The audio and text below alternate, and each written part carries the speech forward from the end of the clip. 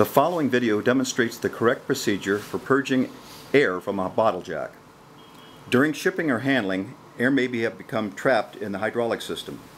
If the pump is not providing a full incremental pump stroke or the ram feels spongy, it will be necessary to purge the air out of the hydraulic system.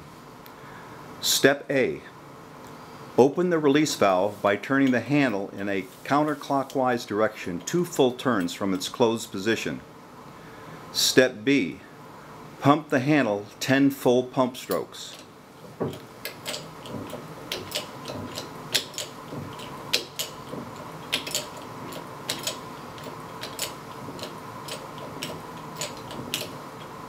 Step C. Close the release valve by turning the handle in a clockwise direction until tight.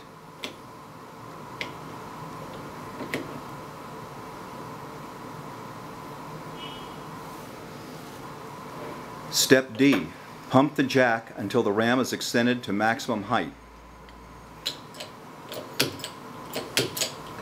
Step E. If the condition seems better but is still detectable, repeat steps A through D until all the air is purged from the system.